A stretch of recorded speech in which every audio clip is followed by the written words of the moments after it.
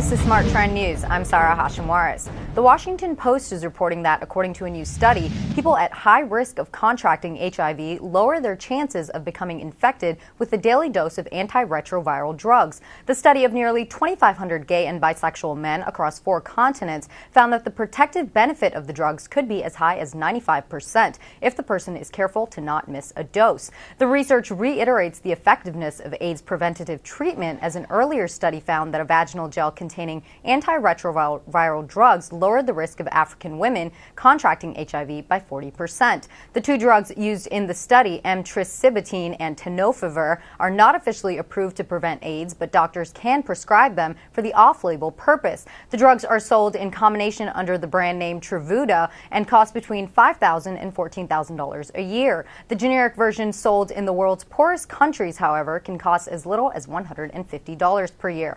Public health officials are quick to append the effectiveness of the drugs with recommendations to not stop using condoms or other HIV prevention methods, as those are still an effective means of protection.